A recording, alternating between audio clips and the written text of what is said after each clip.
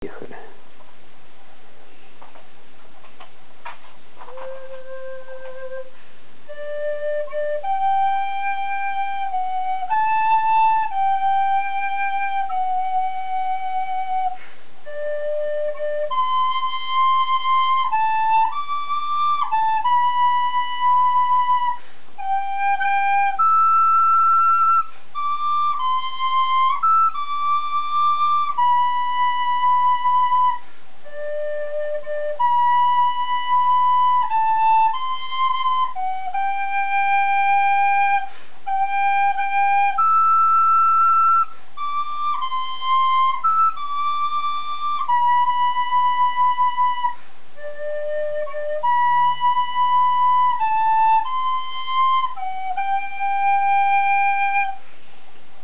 Начали мы с русской народной песни из-за острова на стреже.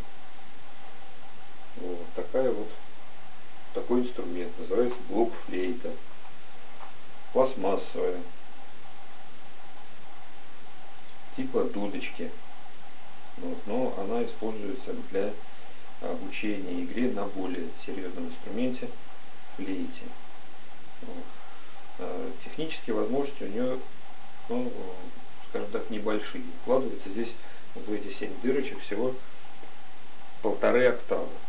Крайние ноты верхней и нижней октавы уже плохо здесь извлекается, потому что все-таки нужно понимать, что это штамповка. Это не металлическая флейта, а это пластмассовая трубка, цилиндр, который путем литья.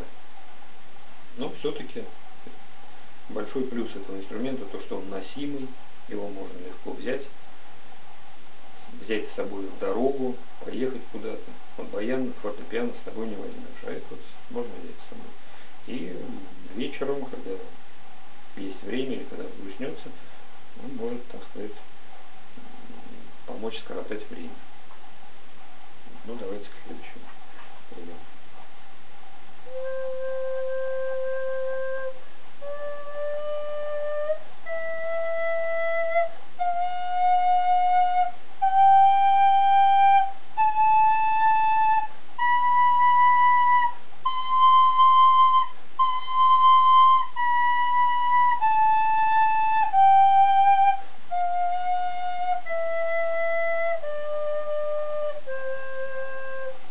Вот вы узнали октаву. До, ре, ми, фа, соль, ля, си, до. И в обратном направлении. Ну, это я использую для, скажем так, самонастройки этого инструмента, посмотреть части, все ли готово. Потому что, видите, она раскладывается. Вот этот мундштук называется часть.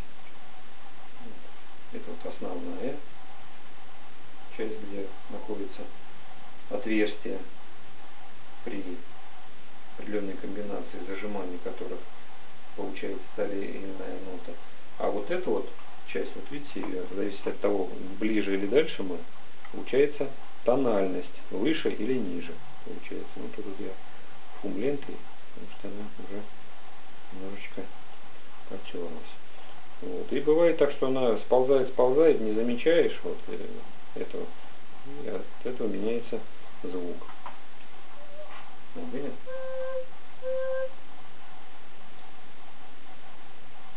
Повернуть нужно под определенным углом, чтобы пальцы ложились.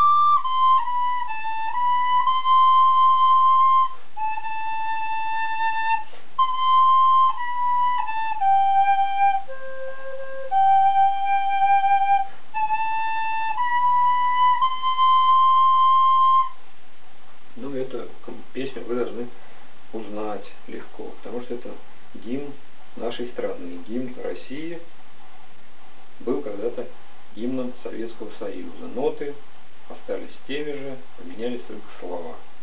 Мотив прежний остался. Вот. Во время исполнения вот этой сейчас гимна, да, можно было услышать, как бы точнее назвать, погрешности в исполнении были, да, при извлечении ноты до нижней октавы. Вот палец, вот этот мизинец, был поставлен не полностью, были закрыты вот эти отверстия, и поэтому звук сфальшивил. Вот сейчас вот при повторном прослушивании это можно было увидеть. Вот. Потом, так как здесь извлечение звука, оно основано на подаче воздуха, это духовой музыкальный инструмент, да, то от скорости подачи воздуха зависит, опять же, высота звука. Если даже аппликатура, вот вы в интернете можете посмотреть аппликатура, то есть это постановка пальцев, какая нота, как должны быть расположены пальцы для извлечения той или иной ноты.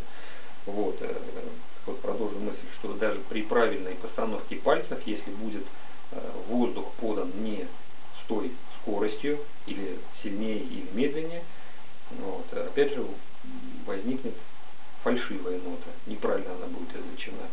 Для высоких нот воздух должен подаваться быстрее, для низких нот он должен подаваться медленнее. Ну, давайте теперь попробуем, что получилось.